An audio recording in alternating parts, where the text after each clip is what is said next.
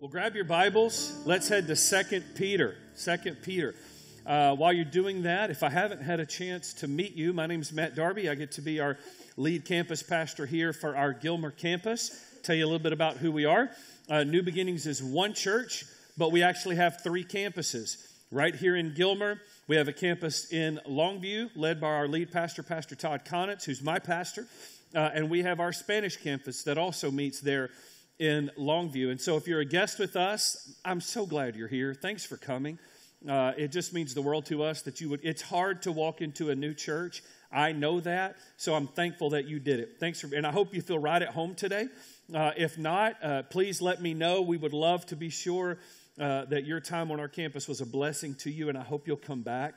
You came on a great day. We're jumping into a new series today in the book of 2 Peter. Now, let me tell you a little bit about this book, a little bit about what we see as we navigate through. We're calling this series The Last Words of a Dying Man. Peter is at the end of his life. He's in prison. He knows he is going to die. His death is near. And these are the last words that he has given. But listen, here's what I love. Even though Peter is dying, the words he speaks are filled with life. Filled with life. Filled with strength for the believers. And so it's my joy to jump into this season with you. Peter knows his life is about to end. He says in verse 14 of chapter 1, he says, I know that the putting off of my body will be soon. That's what he says. The putting off of my body will be soon. So 2 Peter for us is kind of a unique opportunity because we're getting to kind of look into a farewell address, right? A benediction in Peter's life. And we're getting to see for this man who knows the words that I am writing, these words that I'm speaking to these believers will be the last words that I have the opportunity to give them. This is it. I won't have the opportunity to give them more after this. And so we get to peek in into what mattered most to him. What was really pressing on his heart for the believers. And so we get to look in at that. 1st and 2nd Peter, we believe, are written really to the same group of believers. These were people who had been scattered and churches that had been really scattered and were under pressure and persecution throughout what for us would be modern day Turkey. That's the area of the believers that are living there. And in 1 Peter, if you go back and read 1 Peter, what you find is Peter is addressing Christians who are struggling. They are suffering, and they're suffering because the Greco-Roman government around them and their Roman neighbors are persecuting the church. They're being harassed. They're experiencing all this hostility. And the primary danger for them was this persecution coming from the outside in. That was the primary danger. We get to 2 Peter, and Peter's writing this same group of believers, but he's warning them about a different danger. In 2 Peter, he primarily deals with heresy, with false doctrine and false teachers. That's the emphasis of 2 Peter. There were false teachers who had come into the church who were teaching that God is not the ultimate authority. They rejected the ultimate authority of God. False teachers who rejected the return of Christ. They just simply denied that Jesus was going to come back. These were false teachers who rejected that there would be judgment at the end of time. And so when they said God's not the ultimate authority, Christ is not actually going to return, and there is no judgment at the end of time, they naturally began to teach, then there really is no reason to act righteously. There's no such thing as acting righteously, and you can just let your desires and your passions lead you through this life. Now take that and hold it up against our culture and ask yourself, are we in a culture that is becoming convinced Christ isn't going to return? There's no real judgment at the end of this. God's not my ultimate authority, which means there's no real reason in acting righteously, and I can just let my passions and my desires guide me through this life. Right? This is not a new problem, right? It's not a new problem. And so no longer is Peter most concerned with this persecution coming from the outside in. he's now having to address a poison that's spreading from the inside out. That's what he's having to do. He's got teachers that are coming in who are compromising the truth of God's word and watering down the standard of God's kingdom, is what he's dealing with. And the church is suffering because of it. And listen, anytime suffering rises in the church, it is often because of cultural hostility toward the truth of God's word. I think most of the suffering the church experiences today is the result of cultural hostility toward the truth of God's word. And when that hostility rises, when we experience that attack on the truth of God's word, when we experience that attack on the standard of God's kingdom, listen, if we as the church aren't grounded, if we aren't deeply rooted in our faith, deeply rooted in our doctrine, when that attack comes, we're going to become vulnerable to the manipulation of God's word in order to be culturally relevant. There is such pressure on the church in our nation to be culturally relevant, and the way the culture says we remain relevant is we water down the gospel, we reduce the standard of God's kingdom, we allow for the manipulation of God's word so that we can remain relevant in the culture. And there are entire denominations that are falling to this, and the church is suffering because of it. And so you have churches that are willing to they're willing to compromise their morality. They'll compromise in sexuality. They'll compromise in their conviction of the Scripture. Why? To try and be relevant. Peter dealt with this in 64 AD. Here we are dealing with it in 2024 AD. And so Peter felt this urgency, right? This is his last word to these believers. And there's this urgency to remind them of who they are in Christ, of what they've received in Jesus, and what matters most. How many of you have had the unique privilege of taking your kid to college or moving your kid to a new town and driving away and leaving them for the first time? Anybody felt that unique pain? Yep. I've done that twice in the last 4 or 5 years, and I want to tell you guys, those of you who had done it before me, just real quick, y'all forgot to tell me how bad that hurt. Y'all didn't tell me. You didn't warn me. It's painful, right? But it's this season of reminding. A lot of students are going back to college right now or going for the first. Anybody take your kid to college for the first time this year? Anybody do that for the first time? No? Okay, great. That illustration worked out exactly as I'd hoped it would. All right. But I remember when we took our kids, we took our daughter 4 years later, our boys are sophomores now. I remember when we were kind of getting ready to go, I found myself giving them a bunch of reminders, right? I started reminding them of things. I started reminding them things like this. Don't forget why you're here. Don't forget why you're here. Don't forget who you are. Remember what matters most, right? I would remind them of things like this. You can always, no matter what, come home. No matter what. You can always call me no matter where you are. I tell all of my children this. I don't care where you are or what you did to get there. If you call me, I'm coming to get you. No questions asked. We'll talk about it after, but I will come get you. I want you to remember, and I would say things like this. Remember your last name. Remember, every room you go into, me and your mother go in with you, even if we aren't physically there. Represent it well. Remember who you belong to. You belong to Jesus Christ, right? There's all these. Remember to put on deodorant every day, please, son. Every day. Brush your teeth and put on deodorant every day until you're dead. Just do it every day. All these reminders. That's what Peter's doing. The entire book of 2 Peter is reminders. There's this benediction in Peter's life, and he's telling these believers who have been under persecution and are now dealing with false teachers, remember who you are. Remember who Christ is and what he's done. Remember what you have received in Jesus.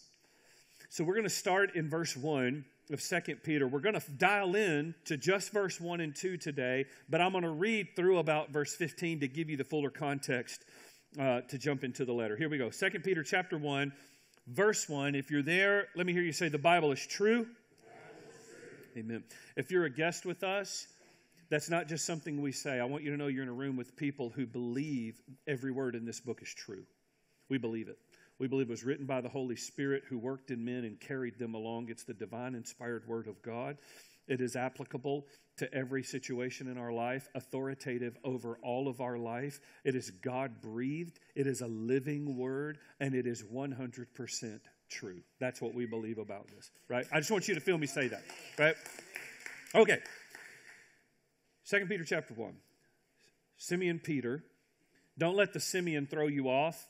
If your translation says that, that's just a different spelling and a pronunciation of Simon. Remember, Peter's original name was Simon. Jesus named him Peter, Petros. Upon this rock I will build my church. So Peter's identifying himself here. Simeon Peter, a servant and apostle of Jesus Christ.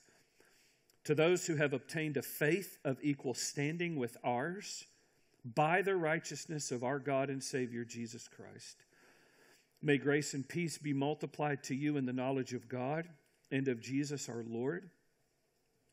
His divine power has granted to us all things that pertain to life and godliness, through the knowledge of him who called us to his own glory and excellence, by which he has granted to us his precious and very great promises. Why? So that through them you may become partakers of the divine nature, having escaped from the corruption that is in the world because of sinful desire.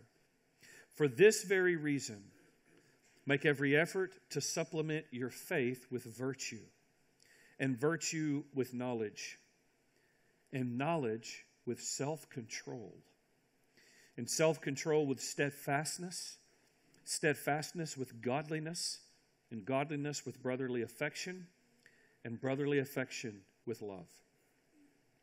For if these qualities are yours and are increasing, they will keep you from being ineffective and unfruitful in the knowledge of our Lord Jesus Christ. What a great promise that is.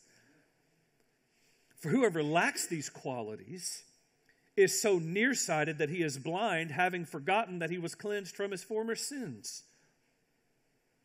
Therefore, brothers, be all the more diligent to confirm your calling and election, for if you practice these qualities, you will never fall. For in this way there will be richly provided for you an entrance into the eternal kingdom of our Lord and Savior Jesus Christ. Therefore, I intend always to remind you of these qualities, though you know them and are established in the truth that you have. I think it right, as long as I am in this body, to stir you up by way of reminder, since I know that the putting off of my body will be soon, as our Lord Jesus Christ made clear to me.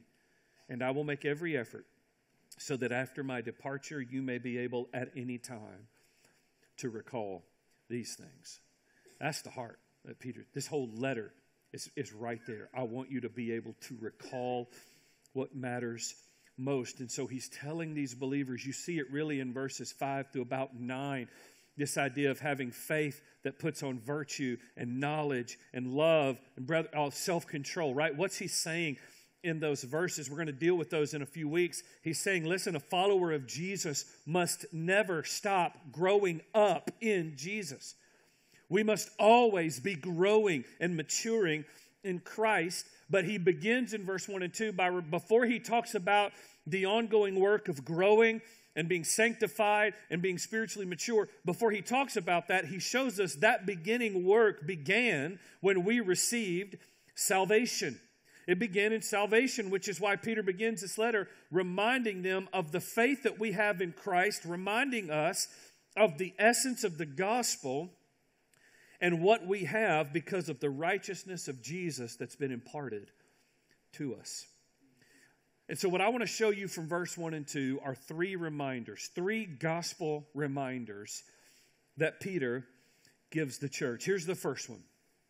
First reminder, that in Jesus, every believer has an equal position before God.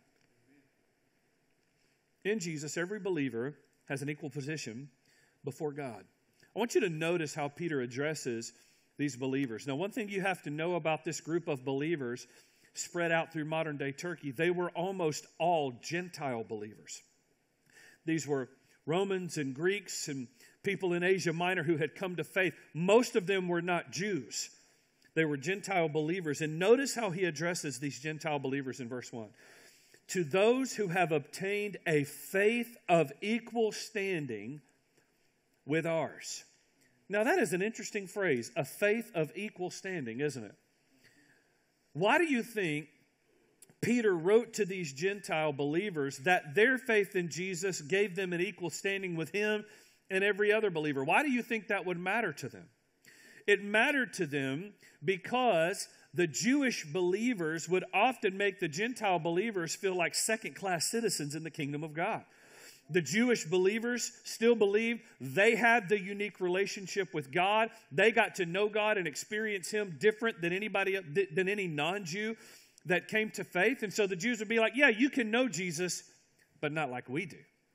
You can know God, you can have relationship with God, but you don't get to know the intimacy and the favor that we have. And often these Gentile believers, because they didn't come from the history of all the Jewish customs, and they weren't keeping those customs, were made to feel like second-class citizens in the kingdom of God. And so here's Peter saying, no, this faith gives us equal standing.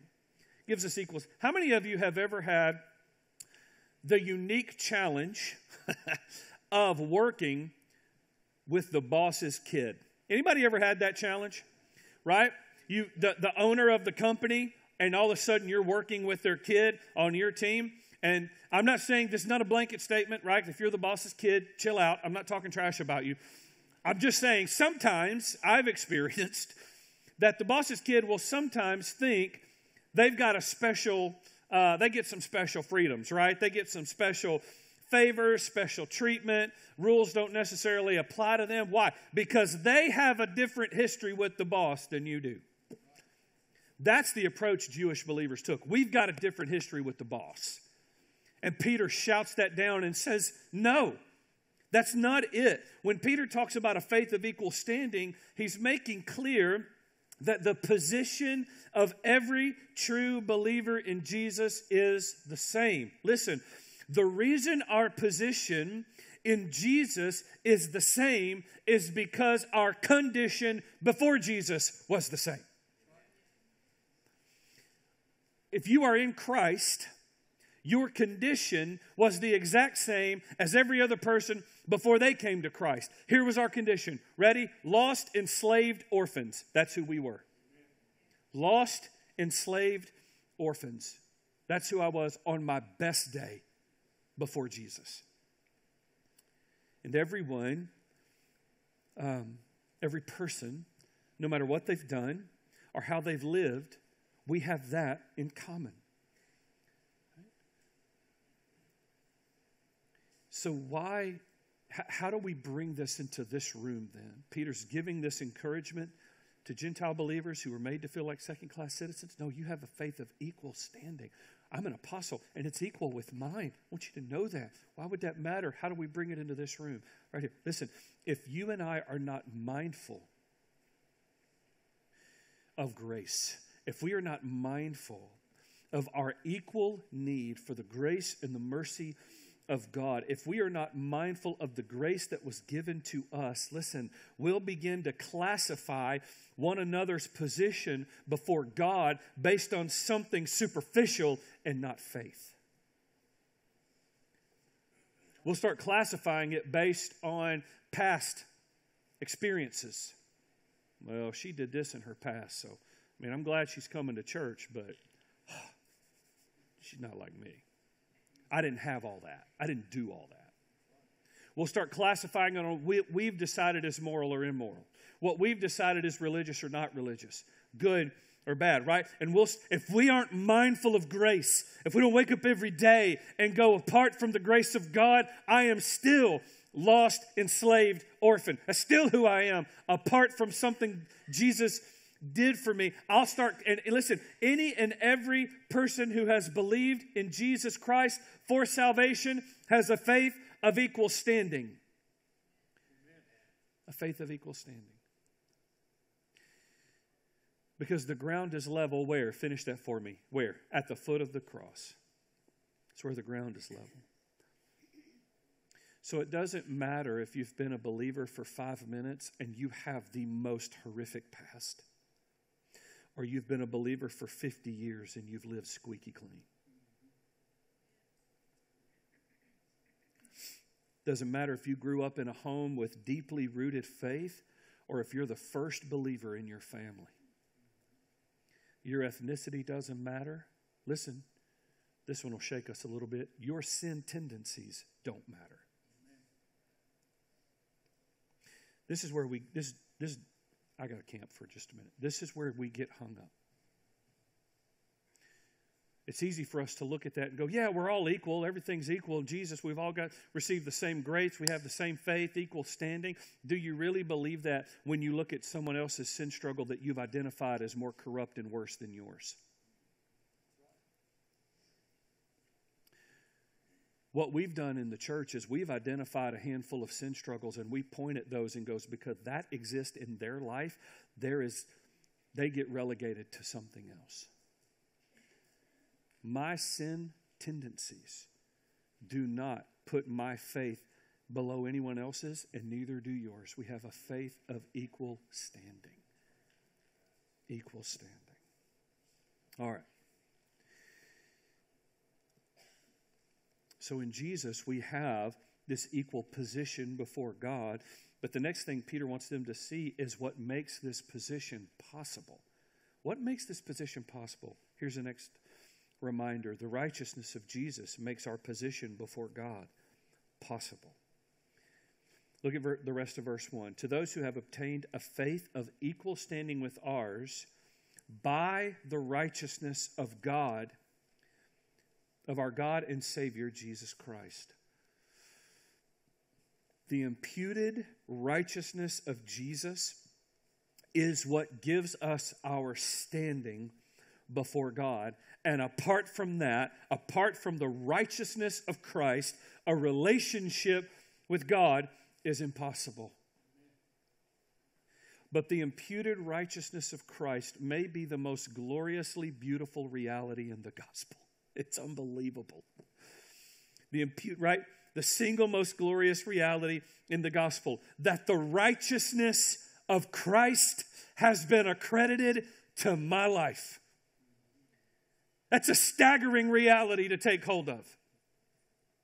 What is the imputed righteousness? What does that mean? It's righteousness that has been credited to you or applied to you. This is called the doctrine of imputation, right? We all have things that have been imputed to us. Your sin nature, by the way, was imputed to you. It was given to you by Adam. You were born of man, which means you were born in sin. Adam sinned. Sin entered the world. We were born with a sin nature. So the sin of Adam has been imputed to us, right? That's why Paul says in Romans 3, all of us have sinned. Why? Because we're sinners. It's who we are. David said in Psalm 51, I was brought forth in iniquity. I came into this world, not because of something my mom and dad did, but because two sinners conceive a sinner. That's what happened. And so when I came into the world, I came into this world a sinner. Listen, I have certain genetic realities that are on me and a part of me, and nothing I can do about them. Right? This nose right here that gets into the room before I do almost all the time. Right? This is a family heirloom, this thing. Just handing this rascal down. This giant head I have that no hat fits on, this is my father's head. I would like to thank him for giving me this thing. Right? I can't wear hats like you guys. You guys look great in a hat. I don't. These devastating good looks. That's not my fault. You're mad about it, but it's not on me. I couldn't do anything about it, right? It was imputed to me. Every person is born under the imputed sinfulness of Adam, unless there's nothing we can do about that. The Bible teaches that the imputed sinfulness of Adam is not only on us, but it has a devastating effect. It causes us to be separated from God. The rest of Romans 3:23 not only says that all of us have sinned, but we have fallen short of the glory of God, which is Paul's way of saying we no longer meet God's righteous standard. There's a separation. Isaiah said in Isaiah, I believe it was 59, that your sin has made a separation between you and your God. Meaning all of us fail to meet the righteous standard of God. Why? Because of what Adam gave us. Ready? Thank God the story doesn't end with what Adam gave you. The story ends with what Jesus gives you, which is why at New Beginnings we banner 2 Corinthians 5:21, that God made him to be sin who knew no sin. God turned Jesus into sin, not because he wasn't at all and never had, and yet God turned him into sin so that in Jesus I might become the righteousness of God. That's the gospel. The gospel is that through the life, death, and resurrection of Jesus, his righteousness, his perfection can be imputed to my life while my sin is imputed to him. Martin Luther calls this the glorious exchange. What was ours becomes Christ. What was Christ becomes ours. He gets my sin, I get his righteousness, and through that alone, I have a right relationship and standing with God, and through nothing else. It's nothing else. There is nothing else that can cause you to be right with God apart from the righteousness of Jesus applied to your life. Nothing. This is why Jesus said, I'm the way. I'm the way. I hear people all the time outside of the church and outside the faith say, they love to say this, Jesus never claimed to be God or the only way to God. And I'm like, boy, that is a massive amount of ignorance. Holy cow. It's just a staggering lack of understanding of what Jesus said about himself. Jesus said, I'm the way. I'm the truth. I'm the life. And no one, not one single person, will get to the Father unless that person comes through me. That's it. And I know that this morning, I want to talk to the people for just a moment who are trying to figure out how to be right with God. You're searching. You're trying to figure this thing out. It's kind of why you're here this morning. You don't really know where things are with God. You know where you are. You know you don't necessarily like how your life is. You know there's things missing. You know things aren't what you want them to be. But you're not sure how to be right with God. I want you to hear me say this. The gospel is that Jesus came. Jesus was a real person. He came and he lived the same kind of life that you and I live. With every opportunity to sin. Hebrews said he was tempted in every way. Would you just consider that thought for a moment? Consider your worst temptations. I'm talking about that stuff that if somebody knew you were tempted by it, you would run away and hide and sell your house and move. The Bible says he was tempted in every way, as we are. Yet, he was without sin.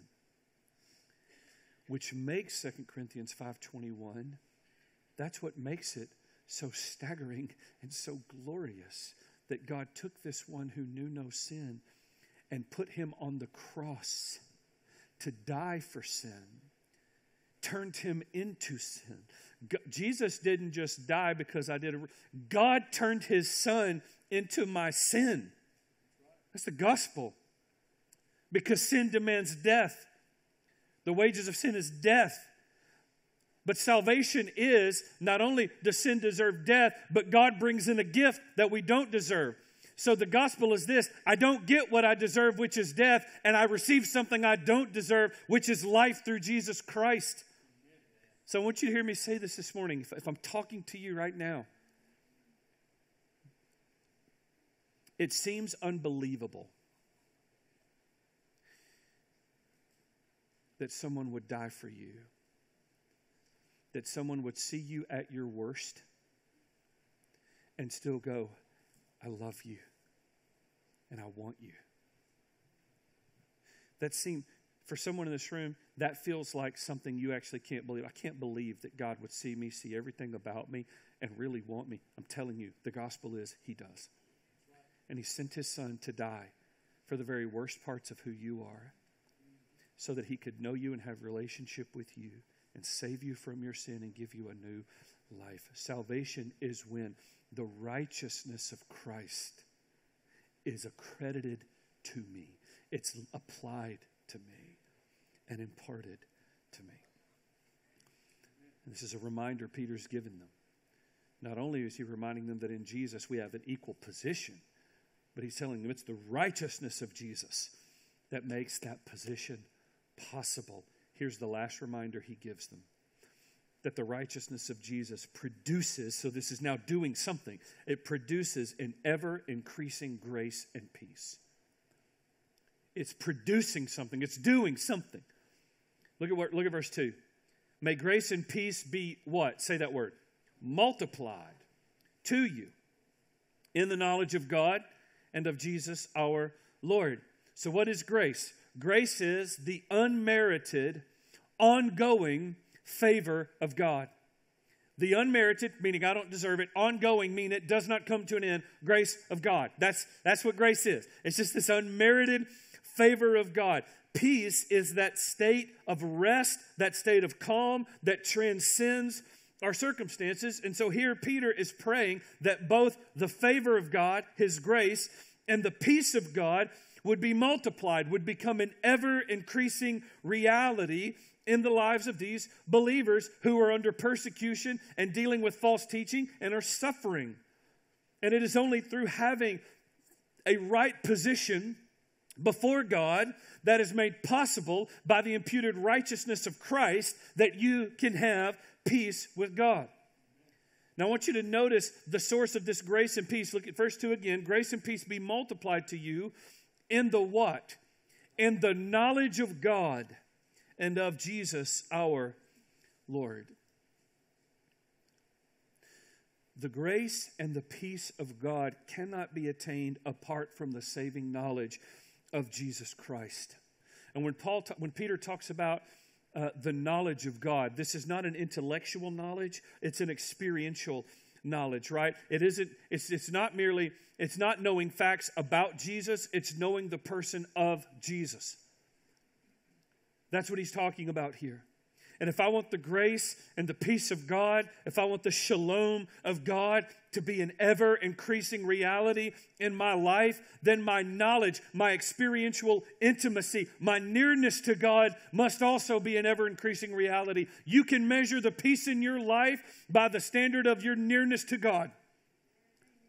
And I want you to hear me say this. Your peace will never run deeper than your faith. It can't. My peace, I'm not going to live with peace that passes understanding if I'm not trusting the character of God and the promises of God and walking in relationship with God. I don't get the peace of God if I don't know the person of God, and I don't get the peace of God if I'm not walking with Him. My faith is never going to run deeper than my knowledge, my nearness, my intimacy with God, which is why when you look at this moment from Peter, remember where he is. He's in a prison. He's in a Roman prison, and he will never get out.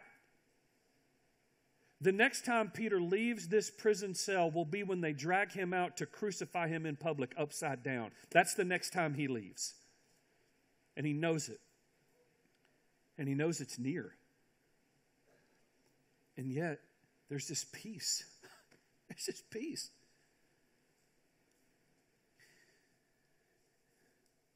And the peace is not because his circumstances are peaceful. They're not. They're anything but.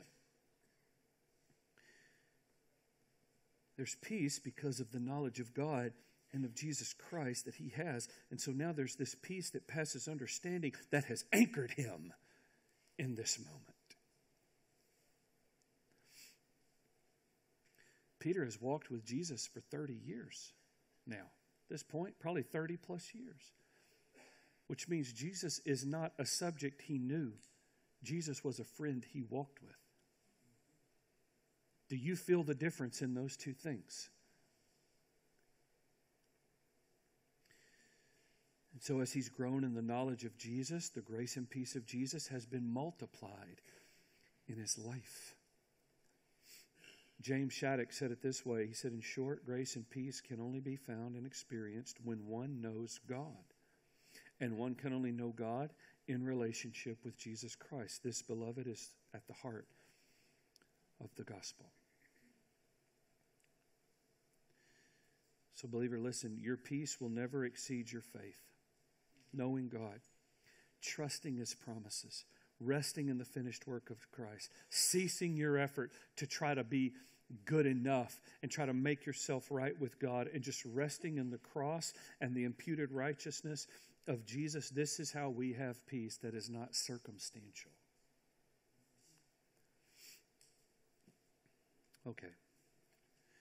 Several years ago, when I first came to New Beginnings and was leading worship in Longview, I had a guy in my band by the name of Steve Tehan. Did anybody know Steve Tehan back in the day? Awesome. Steve was a great guy. I miss him all the time. Steve was an old honky-tonk guitarist. That's where he cut his teeth, playing in the honky-tonks, man. And he had played with just about every country music artist that had come through East Texas. Willie and Waylon and the boys. He had, at some point, been on stage with all of them. A really good guitar player. Loved to play with a slide all the time. Right? And Steve got cancer. And he died several years ago. But in the last couple of days of his life, the entire band was in his room, standing around him. And Steve knew he was going to die. He knew it. As a matter of fact, he would die, I believe, about 36 or 48 hours from the moment that we had with him. He knew he was going to die. He knew the end was near. And so with all of his musician friends standing in the hospital room with him, he began to give us reminders. And I want to tell you, when I looked down at my friend as he laid on that hospital bed, and I knew he was within the last few days of his life, and he knew it, you know what I did? I didn't see a man that was scared. He wasn't scared. He wasn't worried. He wasn't upset. He wasn't filled with fear and doubt and regret. None of that was in. He was just at peace. He was at peace. Right? And then he went around the room, one by one, and he began to give us reminders. And I'll never forget that moment. He comes to me, and he reminds me to be faithful to Jesus, to lead his church well. And he reminded me to be a pastor that was worthy of being followed.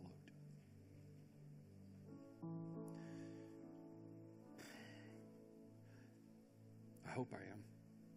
And I remember, I've never forgotten it. Because in that peace, because there was the absence of worry and the absence of fear and the absence of regret and the absence of doubt, he was able to just rest in the finished work of Jesus, knowing he would be with the Lord very soon. And he was able to just build us up and encourage us. Right? That's what the peace of God produces. That's what it produces. And the peace of God is ours only through Jesus Christ. That's it. Okay. So now I need you to ask yourself this question. Do I have peace with God? Not, well, I think I'm okay. He's okay with me. I'm okay with him. I'm all right. Do you actually have peace with God? Right? Have you experienced the righteousness of Jesus being accredited to your life, where you take his righteousness and he takes your sin? Has that happened? Right? Or are you trying to get right with God in your own way? I do really good things. I come to church. I'm a really good dad. I'm a great mom. I volunteer. I even serve at this church, man, I give money. I do a lot. I'm a good neighbor. I'm a good worker. My life is filled with being a really good person. Have you received the righteousness of Jesus, and has he taken your sin? If you're not sure, this whole room is going to stand up in about 1 minute. And when they do, and Philip begins to sing, some of our team's going to be just spread out across the front. You need to come out and you need to walk down. And listen to me, I think sometimes you don't come out and walk down because you're not sure what to say when you get down here. Great, I don't care if you know what to say. Just come down here and go, man, I'm not sure why I'm here. I just don't know where I stand with God. That's it. And we'll begin to walk toward him together. Believer, do you need to come and spend some time in prayer? Do you need more of the peace of God applied to your life? Right? Are there areas you've been looking for peace and you just need to come confess that and be filled with the Spirit? So I'm going to pray. We're going to sing. And I want you to come down and let the righteousness of Jesus save you. Father, I pray that you would move. Holy Spirit, I pray you would fill this room. God, I know that right now there are men and women across this room who are trying to decide right now if they're going to get out. Well, Holy Spirit, give them strength, give them courage, help them. We've seen the stories of life change. I just pray you would do it again. God, for the believers who need to be encouraged, help them get out. Come be prayed for. Come lay down their burdens. Come confess their sin. We love you. In Jesus' name, amen. Church, let's stand and you come.